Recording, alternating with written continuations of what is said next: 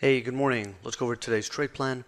So in the overnight session, we saw sell side active near yesterday's high for a move down towards the 87.75 to 89.75 support, where buy side has been active, but overall, the sellers have been a bit more dominant in the overnight session.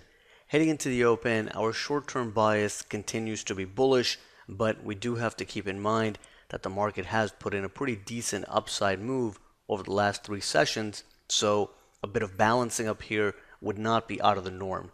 87.75 to 89.75 marks the more aggressive area of support, and holding above that zone would signal continued short-term bullishness. But a break below pre-market support doesn't mean that the sellers are necessarily in control.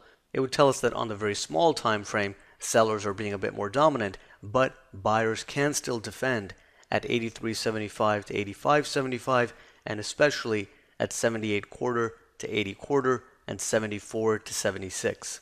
So when you're trading in an overall bullish environment, breakdowns have a tendency to fail, and that's something we have to keep in mind. So even if the market breaks below pre-market support, responsive buyers can still defend 83.75 to 85.75, and in the event that we try breaking below initial support, the odds are even higher for buyers to be active at 78 quarter to 80 quarter, and especially at 74 to 76, although it's unlikely that the market would go all the way down to 74 to 76, and even in order to do that, we would have to see a lot of bearishness in real time.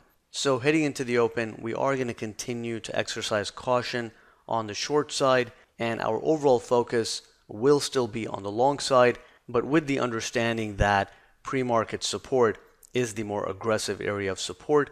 Now, in bullish environments, even the aggressive areas can actually hold, but if we're seeing a lot of bearish signals in real time off the open, then we just have to bear in mind that pre-market support is not a zone that has to hold.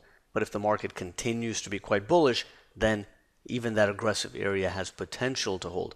On the upside, we have initial resistance at 93.5 to 95.5, primarily just based on yesterday's high and the overnight high. If we are seeing continued broad market strength and sustained upside momentum, then we could still break out beyond 93.5 to 95.5. Since that marks the all-time high, there is no hard resistance beyond 95.5.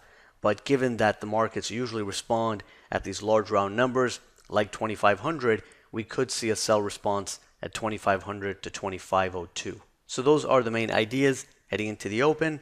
Let's see if the buyers continue to be fairly aggressive and if they can hold ES above pre-market support, and we'll take it from there.